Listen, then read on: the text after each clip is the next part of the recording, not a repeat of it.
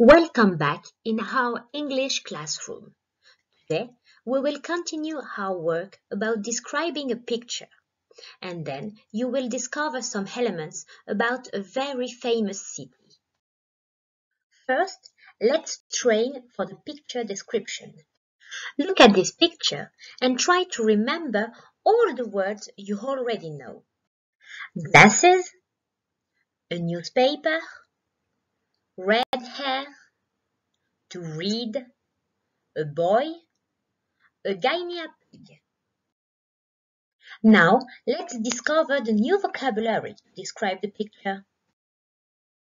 It's breakfast time for Danny Donut. Cornflakes. Have breakfast. A bottle of orange juice. A glass. A bowl. Surprised. A chair. Pyjamas. A plate. A table. Let's finish with the homework to send.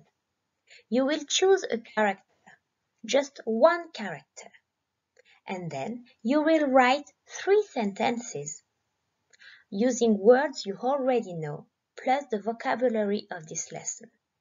Of course, no Google translation. Good luck! And now it's time for you to describe the new picture. I ask you to write 5 sentences at least, using words you already know, plus the vocabulary of this lesson. Of course, you don't use any Google translation, but you can use present progressive, to look plus adjective, and the other structure you've already learned in the previous lesson. Good luck!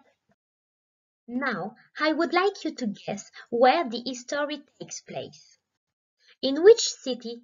Does it take place in Barcelona, in Paris, or in London?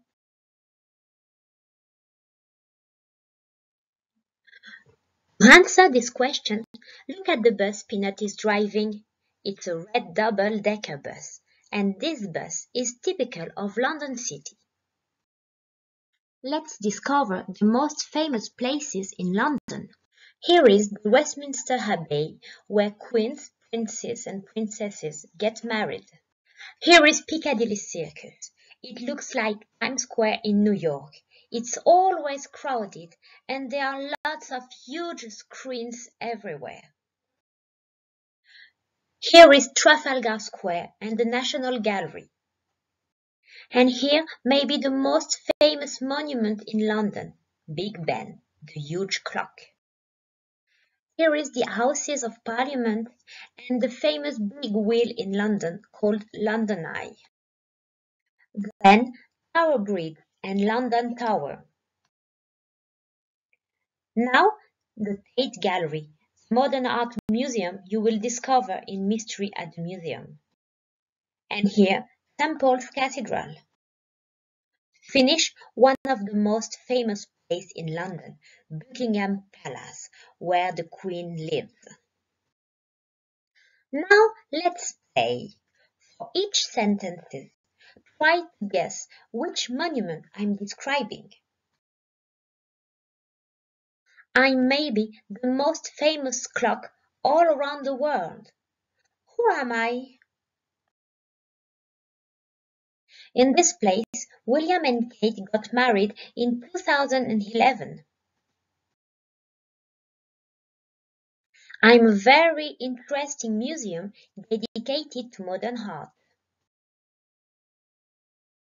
I'm a beautiful cathedral.